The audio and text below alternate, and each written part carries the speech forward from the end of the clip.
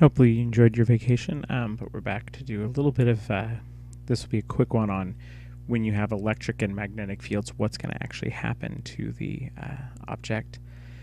But one application of magnetic fields is TV screens. So TVs, basically what they do is you have an electron gun which shoots a beam of electrons toward, well, an old style TV, toward the front, and those beams are deflected by magnets, and the magnets kind of sweep along, kind of show which color it's going to be, what's going to happen along there. But as we've seen, magnetic fields don't accelerate anything. What they do is they deflect it. So inside like a mass spectrometer, if you ever watch CSI, they usually figure out where the killer was by analyzing some piece of sand on it left on a shoe. But what happens, the different materials are pushed along, and if they have a charge, they get deflected, and the path is going to be a circle, because anytime the force is always perpendicular to the motion, you're going to get circular motion. But depending on the mass, heavier objects are going to be deflected less, so they'll move farther away.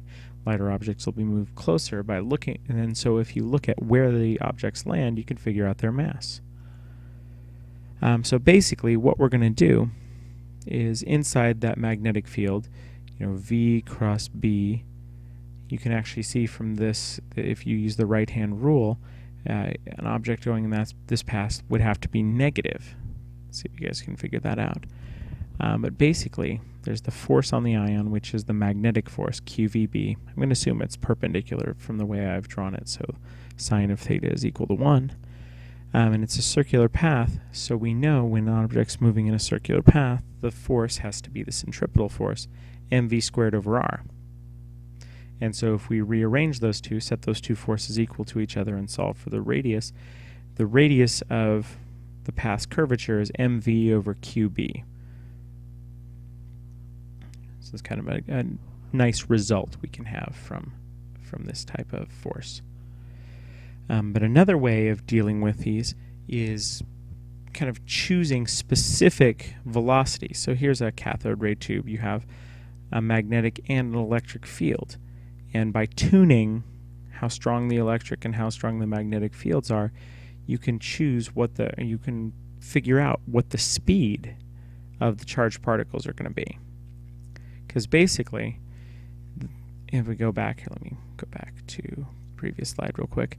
So if these objects are going in a straight line, we know the net force has to be 0. So there's one force, the magnetic force, which will be QVB, assuming it's perpendicular. Then there's the electric force, QE. Now, if the net force is 0, these two forces have to be equal. So QVB has to equal QE. So that means V is going to be equal to E over B. So that's a nice result to have. Velocity selectors show up every once in a while in physics problems because it combines electric forces and magnetic forces, something physics teachers are always happy to do.